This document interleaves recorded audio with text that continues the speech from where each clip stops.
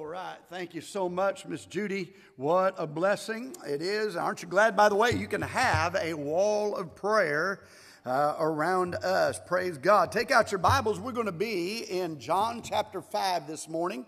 John chapter 5. And did want to say a special thank you to everybody that had a part in the Sunday school breakfast. Let me tell you something. We don't normally do that. But we may make that a regular. No, I'm just kidding. All right. Just some people were rejoicing. Everybody else was freaking out. All right. But man, that was wonderful. We had a big breakfast this morning. I'm talking bacon included. My goodness.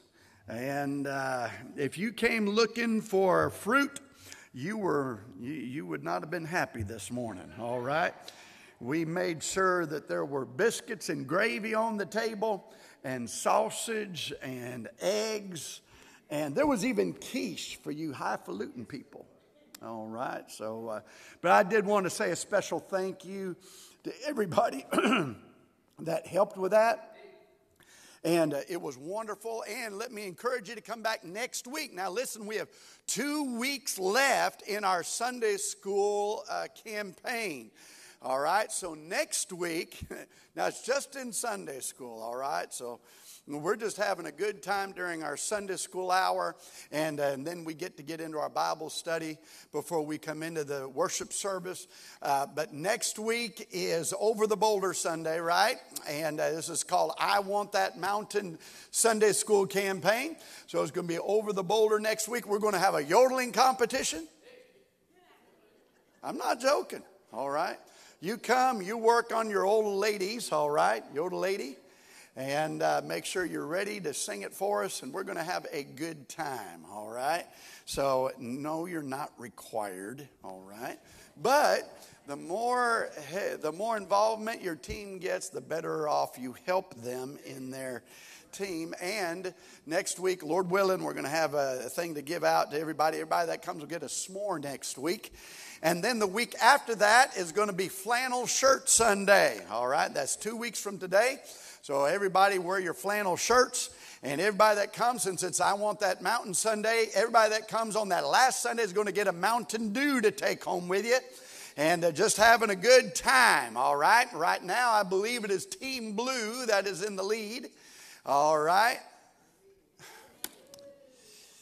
Come on, Team Blue. You got it. Oh, my goodness. And let me tell you, I believe you can have a good time in the Lord's house. Amen. All right. And then Team Red is cooking up something. All right. So it's not over yet. All right, but praise the Lord. All right, John chapter 5. I'm going to ask if you would please to stand with me for the reading of the Word of God. Amen. John chapter 5, and we will begin reading in verse number 1. The Bible says, after this there was a feast of the Jews, and Jesus went up to Jerusalem. Now there is at Jerusalem by the sheep market a pool, which is called in the Hebrew tongue Bethesda, having 5 porches. In these lay a great multitude of impotent folk, of blind, halt, withered, waiting for the moving of the water.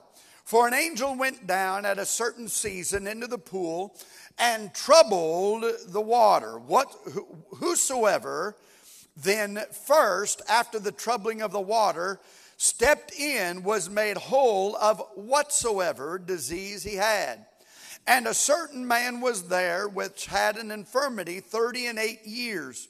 When Jesus saw him lie and knew that he had been now a long time in that case, he saith unto him, Wilt thou be made whole? The impotent man answered him, Sir, I have no man when the water is troubled to put me into the pool, but while I am coming, another steppeth down before me. Jesus saith unto him, Rise, take up thy bed, and walk. And immediately the man was made whole, and took up his bed, and walked. And on the same day was the Sabbath. Let's pray. Lord, I pray that you would bless us this morning. We have gathered here, God, to hear your word.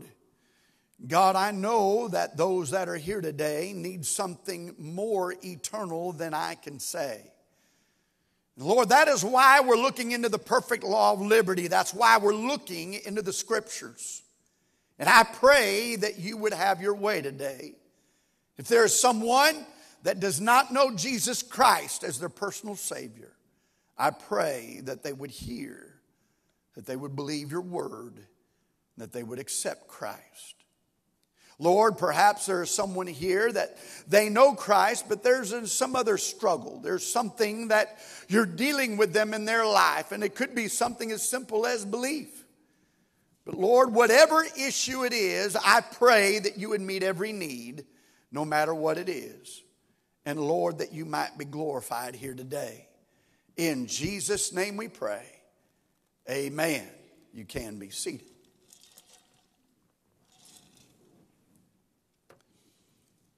We're going to look again at some of these verses, and I'm not preaching this whole message exhaustively from this portion, but I do believe that there is an important issue. I believe that there is a critical question that we need to consider today. And if you would, look with me again at verse number 3. And the Bible says, in these, talking about the porches there at Bethesda, in these lay a great multitude of impotent folk, of blind, halt, withered, listen, waiting for the moving of the water. Waiting for the moving of the water. Now, I want to ask you a question today. What are you waiting for? What are you waiting for? Can I tell you, by the way, there are people that are waiting for a lot of things to happen in their life. My goodness. Some people were, how many of you were just waiting for summer to come to an end? Aren't you glad that's over with? It won't be too long where we'll be waiting for winter to come to an end. But there might be some people, whatever issue, whatever struggle you might have, and you might be saying, well, I'm waiting for this to happen in my life. Let me tell you this, you don't have to wait anymore about Jesus Christ. He has already come, and our hope is in Him.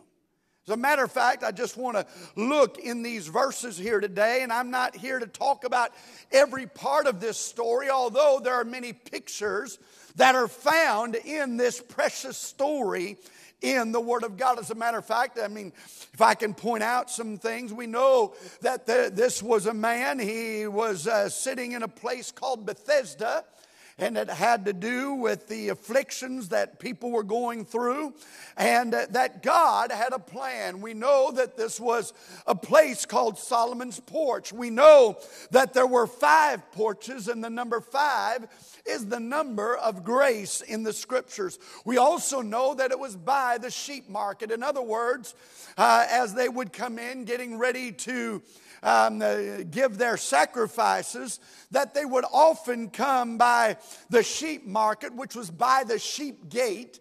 And they would, if they didn't have one, they would purchase a sacrifice at that place. And we know that there was this pool there, and there was all of these porches around it to provide some kind of shelter for the people that had been afflicted. As a matter of fact, we find out that it was the people that were diseased. It was the people that had some sort of physical malady about them. And by the way, let me just say it like this. It's usually not an encouraging place to be.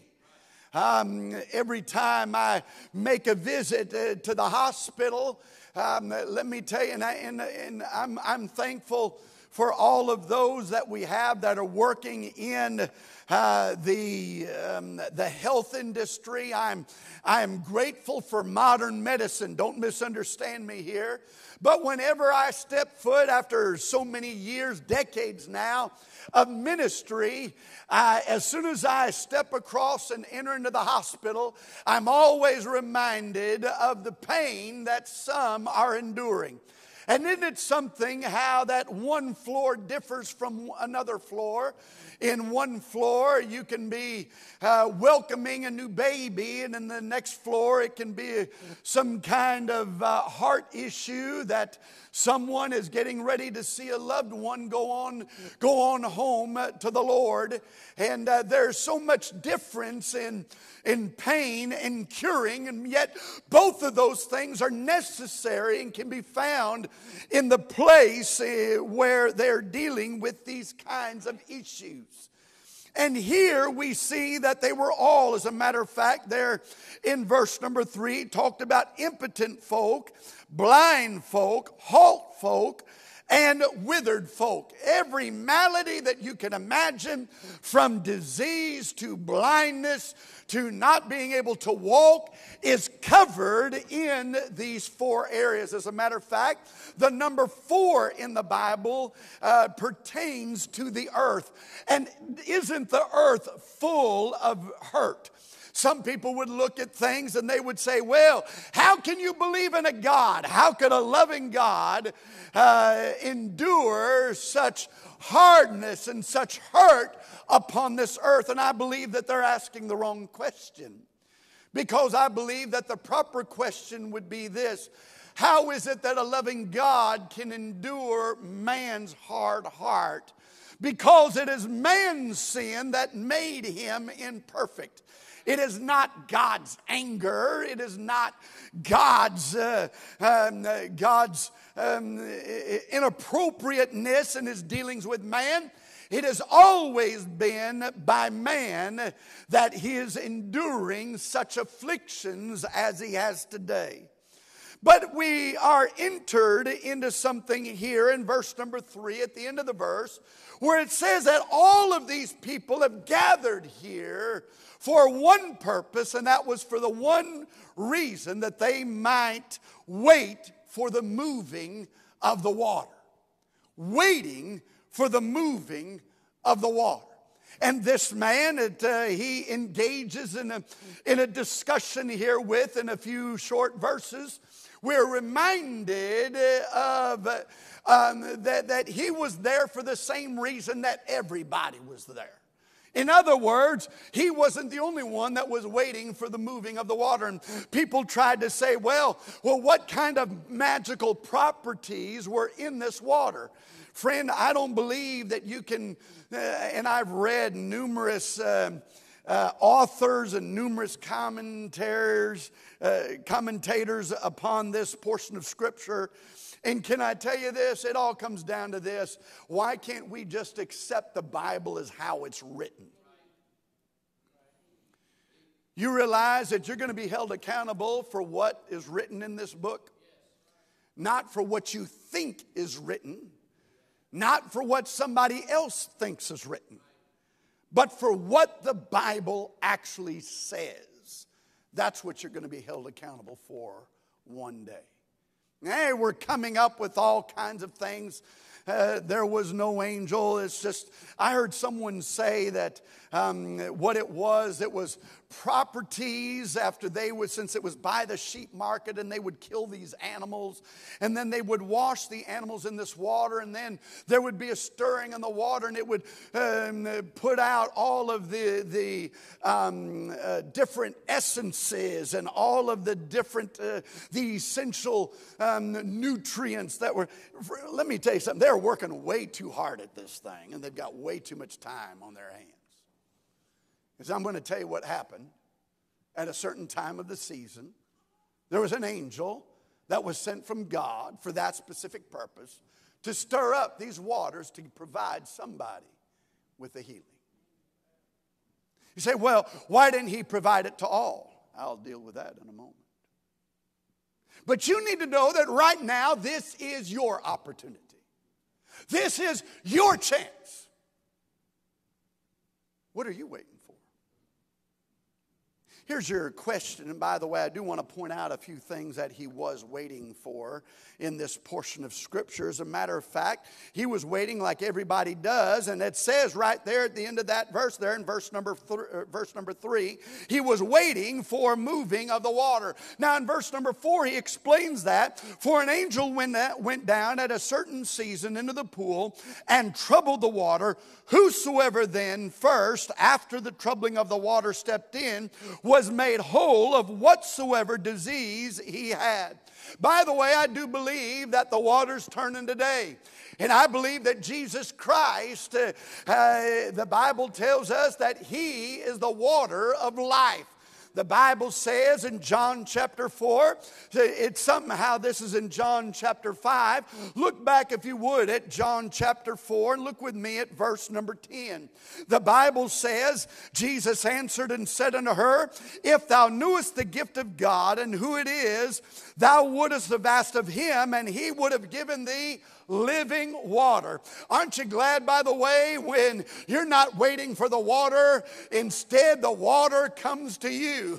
And Jesus in chapter 5 comes to this man that had been there for 38 years, hoping, waiting for the moving of the water and never able to be the first one in.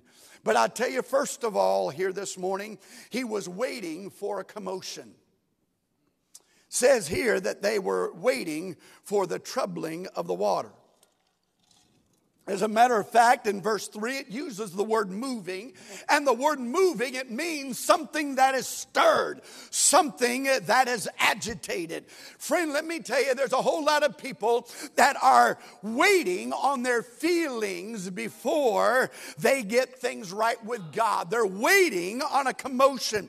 You realize that we're living in a time where people would rather be manipulated into spiritual decisions rather than to obeying the Word of God and accepting the gift that Jesus Christ has provided. Let me tell you this, friend. We have a blessed faith, but not a beguiling faith. We have an excellent faith, but not an exploiting faith. We have a ministering faith, but not a massaging faith. We have a spiritual faith, but not a staging faith. We have a powerful faith, but not a puppeteering faith. We have a Jesus faith, but not a jockeying faith. The Bible says in Jude 18, how that they told you there should be mockers in the last time who should walk after their own ungodly lust. These be they who separate themselves, sensual, not having the Spirit. And friend, let me tell you this, and I'm not here trying to hurt nobody, don't misunderstand me, but you need to know that there's a lot of churches out there that are full of snake oil salesmen, and all they're trying to do is manipulate people and manipulate people for the purpose of money, or manipulate people in order to get some kind of a fix so that they feel better about themselves and feel better about their life, or they come to church looking for an expectation in an experience of some kind of feeling that can be manufactured by a performance. That was all free.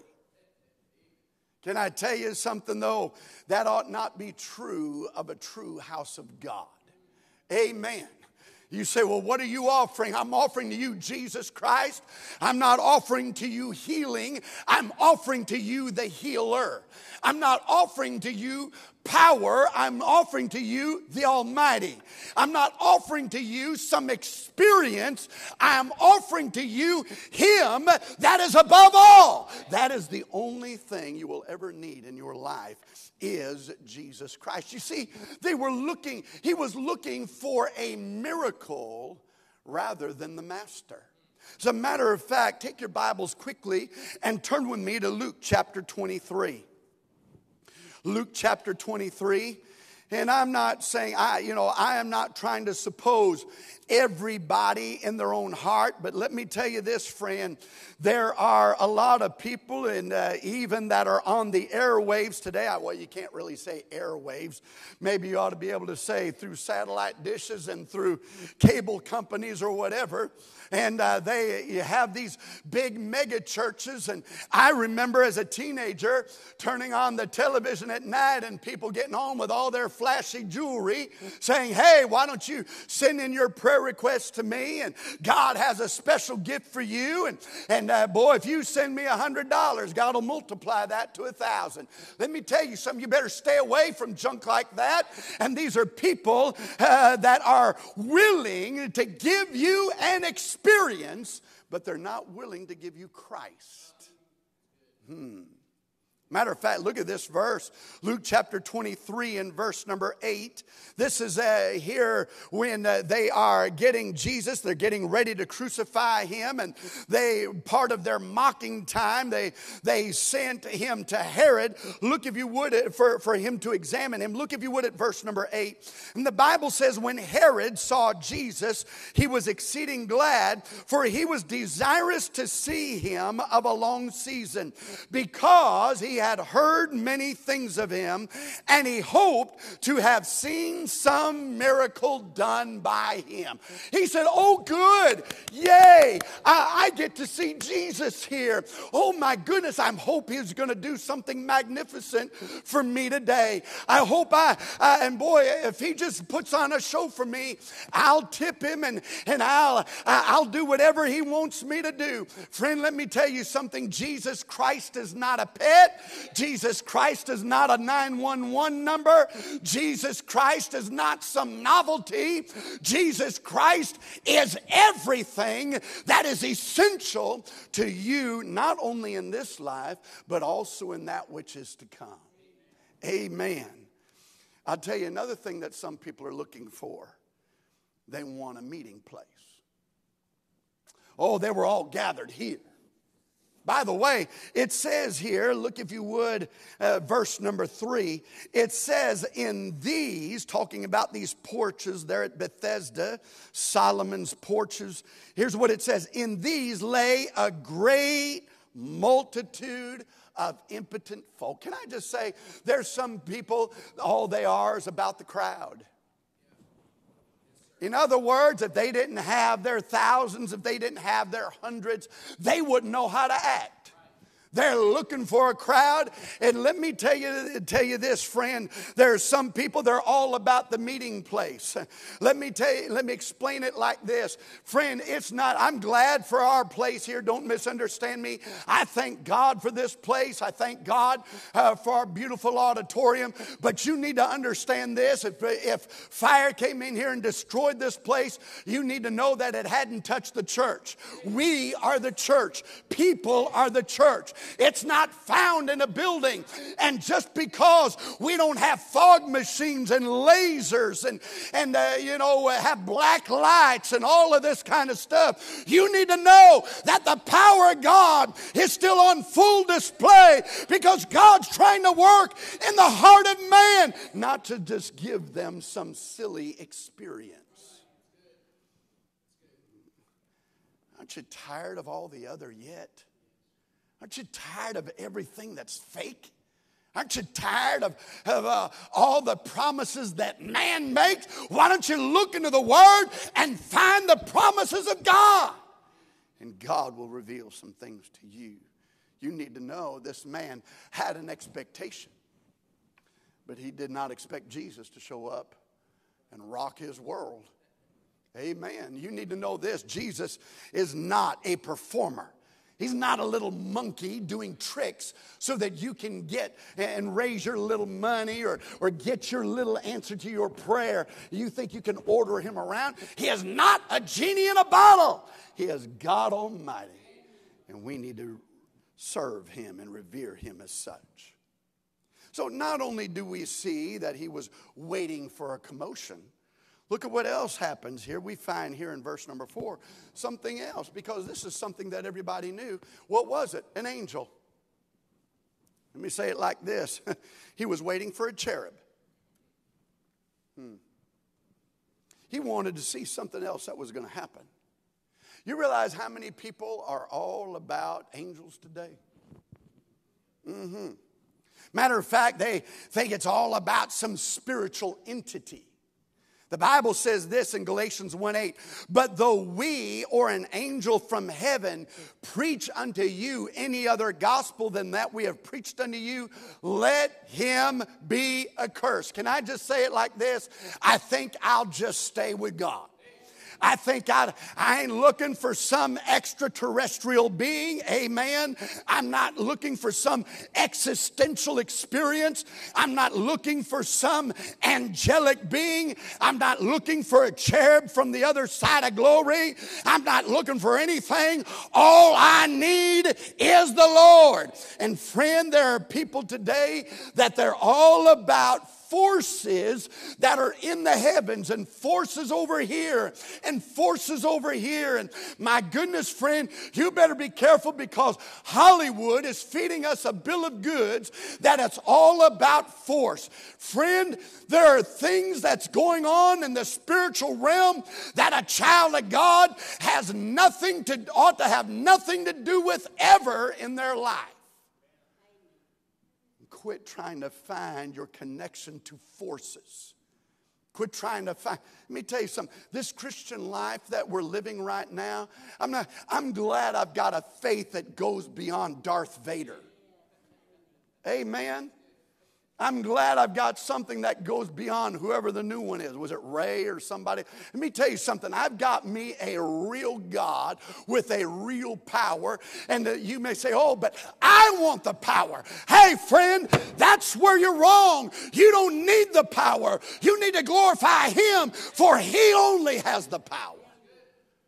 Instead, we get to looking for, like I mentioned a moment ago, expectations and experiences so that we can feel better about ourselves, which leads us to another issue, because then people are proud of their own spiritual enlightenment. Oh, this is what an angel told me. Well, I just read the scripture where the Apostle Paul said, whoa, whoa, whoa. Matter of fact, I'm not going to tell you where, but it was in town. Off of Shorter Avenue. It wasn't right on Shorter Avenue, but I went into a business establishment, and I was trying to buy something for the preacher. We had a revival last week, and we had the preacher in and wanted to buy him something nice. And when I went in, this lady, she said, what's this for? And I said, well, we've got a preacher coming in, and I want to get him something nice that he'll enjoy and everything like that. So she said, oh, she said, well, then have you heard? And I thought, no. It's like football game or, and she started telling me about all these revelations that she's been getting. And she said, well, I don't know if you believe in the Holy Spirit. I said, whoa, whoa, whoa, whoa. I said, we believe in the Holy Ghost, but we believe that the Holy Ghost is going to work within the bounds of the Scriptures. You see, everything that the Holy Ghost is going to testify about is found in the truth of the Word of God. People don't know their Bible. They don't understand. They think it's all about your experiences.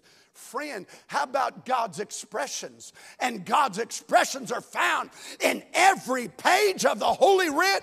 And you need to know that this book right here is the only truth that you will ever need. And even Jesus Christ, He said, I am the way, the truth, and the life. Not you, not your spiritual whims, not your spiritual enlightenment, not your enlightenment from somebody else that was born in Timbuktu or China or Salt Lake City or anywhere else. Friend, you better beware, because they'll deceive you and take you in the way that is not good. It's all about spiritual enlightenment and spiritual experience and spiritual this and spiritual that.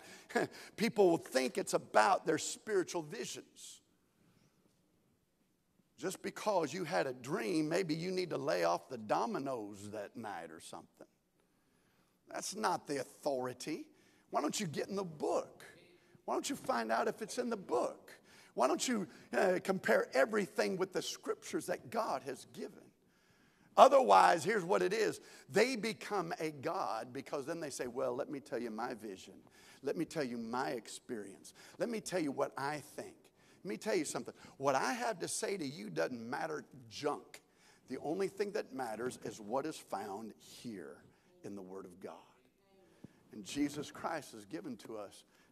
John 1, 1 through 3. In the beginning was the Word, and the Word was with God. The Word was God, the same as in the beginning with God. All things were made by Him, and without Him was not anything made that was made. He's the Word. One more thing I'd like to show you here, and we'll be done. He was looking for one more thing.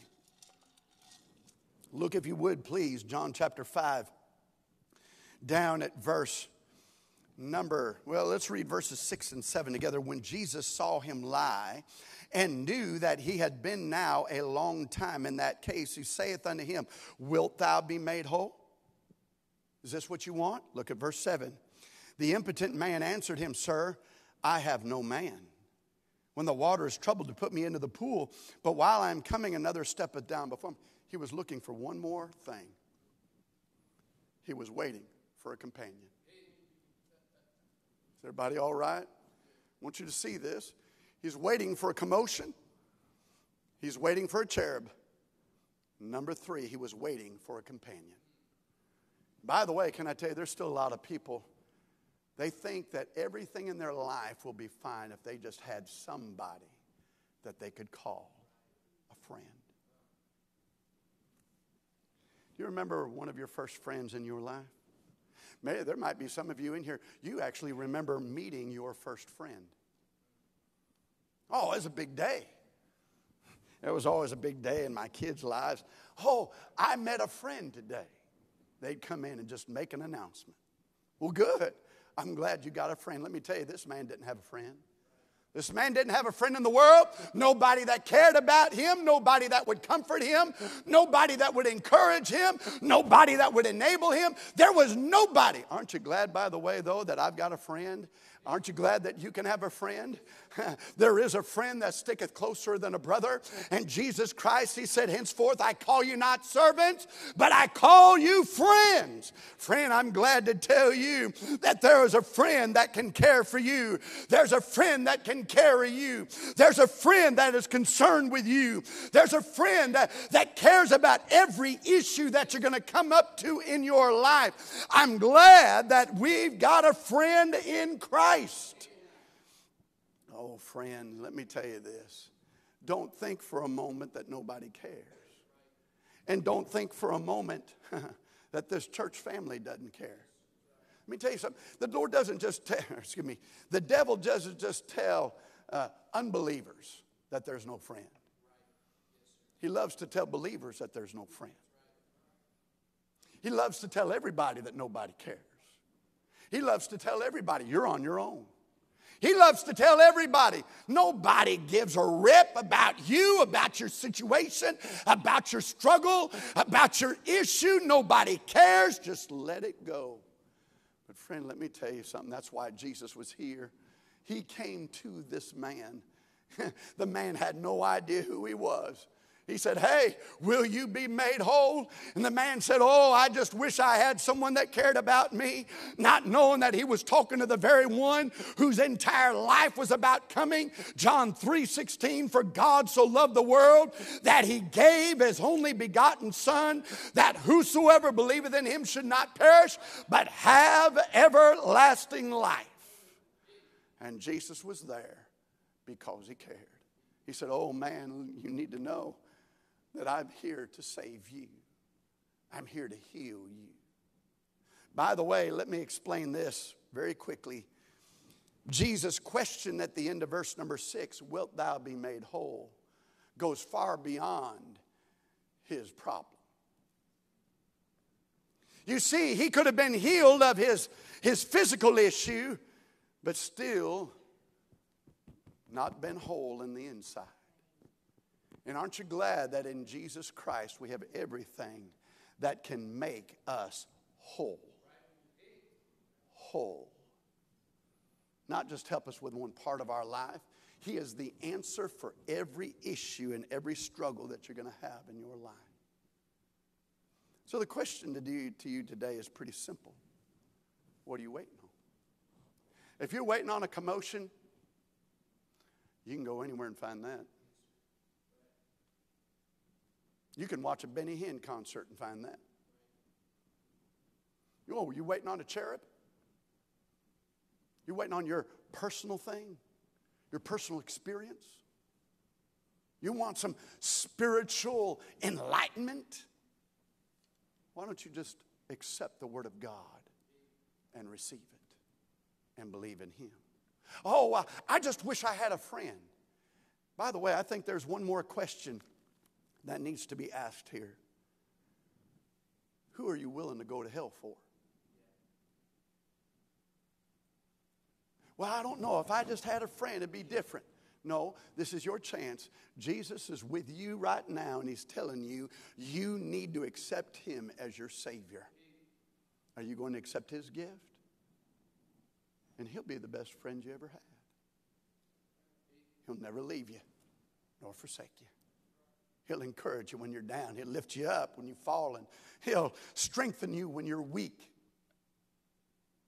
That's the kind of friend that you can have. But what are you going to do today?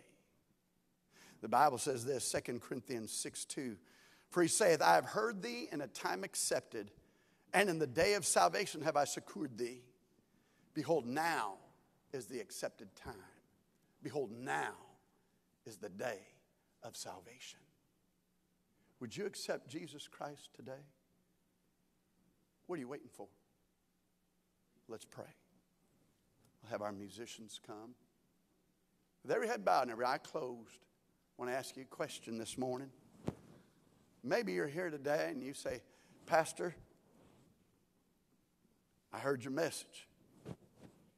And just to be honest, I'm not saved. I'd like to be saved. But I can't say that I'm 100% sure that I'm saved today. I'm not going to call you out, not going to come to you. I just want to pray. If that's you here today and you say, Preacher, just being honest, I'm not saved and I'd like to be saved, but would you pray for me? Is there anybody like that here today? Just put your hand up and put it right back down just where you're at.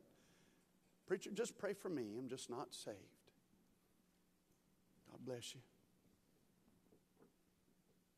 Anyone else? Preacher, pray for me. I'm not saved. Maybe if you're here today and you say, Preacher, boy, God spoke to my heart. Maybe, and you may say, but I am saved, and I rejoice in that. But if you say, Preacher, boy, I needed that today, because it is easy for me to look for those things. It's easy for me to get hung up in the commotion. It's easy for me. I have an expectation in my heart and in my mind about church. Preacher, it's easy for me to want an experience. Preacher, it's easy for me. How much I just want to see an expression of love. I want the feeling. If you say, Preacher, God spoke to my heart today about something, would you pray for me? Every head bowed and every eye closed, but you'd say, Preacher, that's me. Put your hand up all over the building. God bless you. Thank you. Thank you. Would you let God have His way? If God spoke to your heart this morning, I invite you. If God took the time to talk to you, would you take the time to talk to Him? And I invite you to come down to this altar this morning. Let's all